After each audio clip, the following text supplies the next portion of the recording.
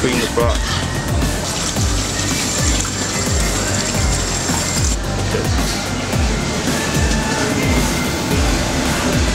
We can find the bone. Easy.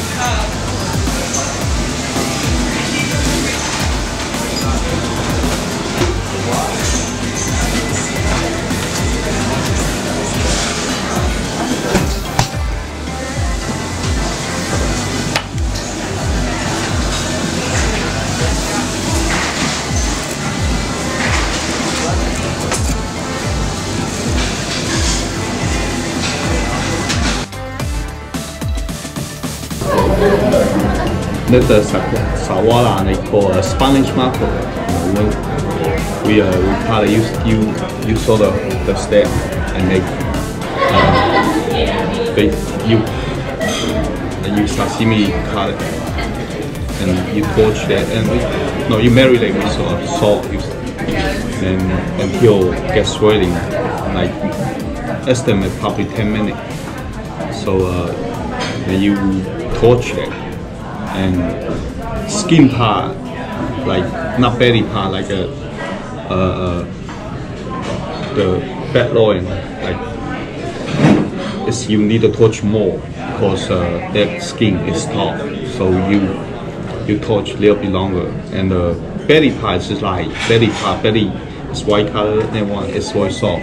You don't need a heavy, so just light torch.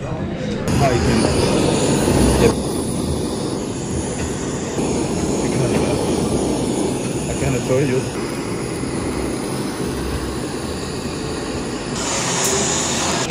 The ice water and drop the ice water and probably for 5 minutes and drop down the temperature as soon as possible. And then you take out the water and dry it.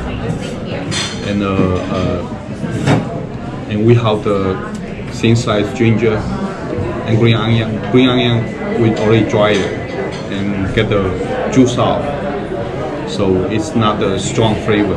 So you don't worry about how to clean your mouth and get smell out. So in the fresh water and panju sauce, like panju citrus vinegar, so make perfect balance. So good combination.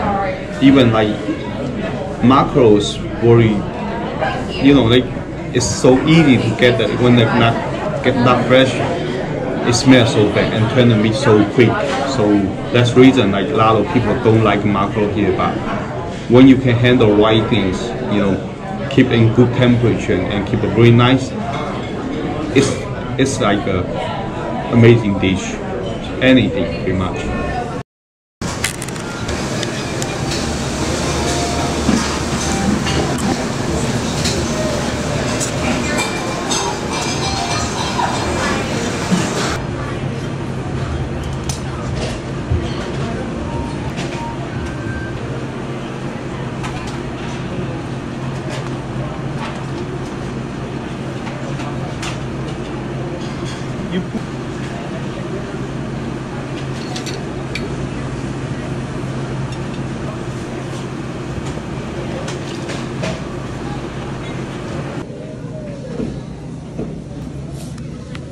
It's not done. Not yet.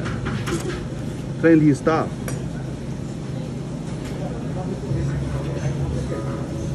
Yeah, now I know how to keep up with you next time.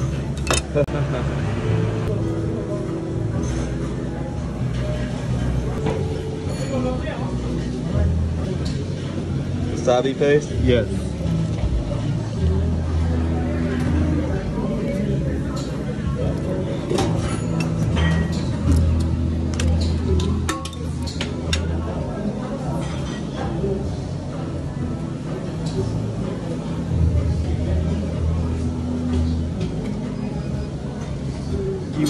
Even just okay, some people making a leaf? Yes.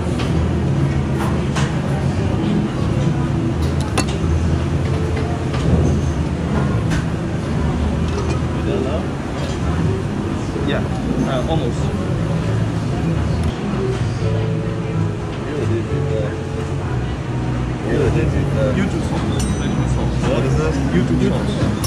So you What? come in Shogun for this stuff, or you come to other restaurant, they give you sashimi, you compare it. You know?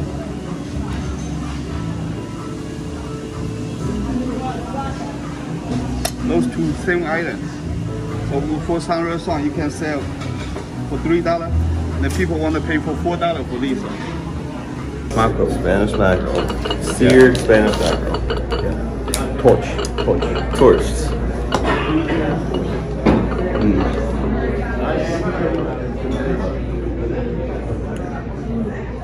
Chen. Okay, cheers. Okay, sushi.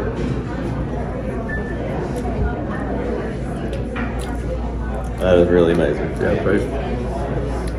I was really having a lot of hard time keeping up with him in the kitchen because he's so fast.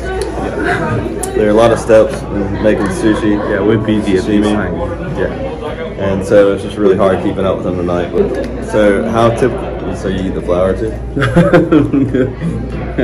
I didn't know that people ate the flour. Edible flour. Not bad.